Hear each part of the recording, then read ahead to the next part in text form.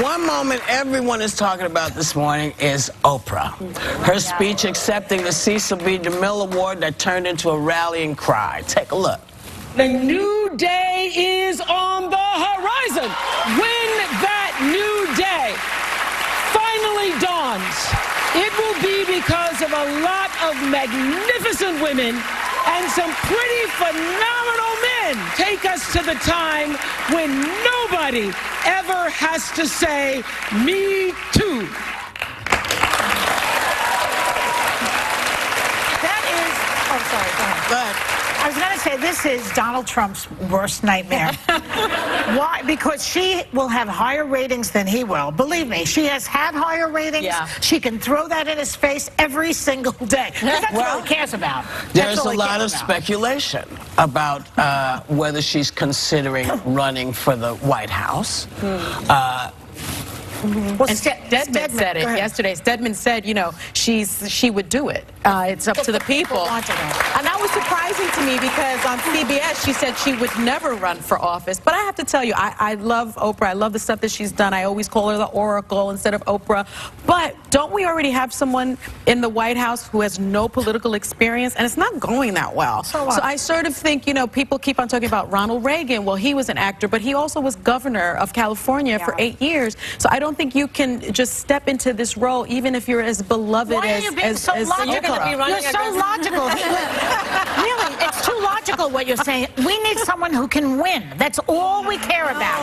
Look, but it's more than winning. You have to be able to run the country. Figure it out just like he's trying to do. I think it speaks to the hunger, the thirst out there for an alternative. There's no clear runner. There's no clear nominee on the Democratic side. And I think somebody like Oprah, you know, if Donald Trump showed us something, is that you can break the box. You can break the mold. You can run outside the borders. Yeah, but listen.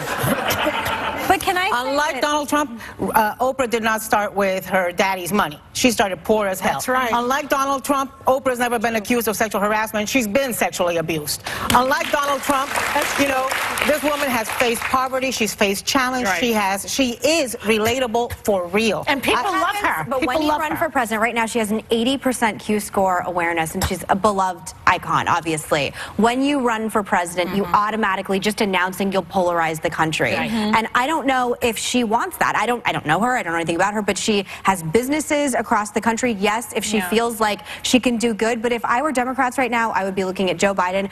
I would be looking at Michelle Obama, quite frankly, in a lot of different ways.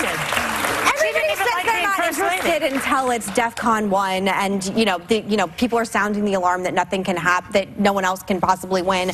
I wouldn't underestimate her. I think you're 1,000% right. It's not that I don't think she could be president. It's just does she ultimately want to, which I'm also You know why? Because she's done everything. She's produced, she's acted, she's directed, she had a host show. She started her own damn network, for God's sake. Something that even Trump hasn't been able to do. So what's the next step?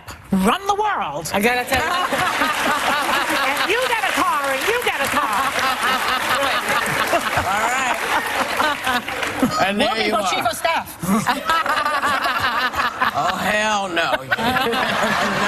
No. Y'all don't want me up in there. We'll be right back.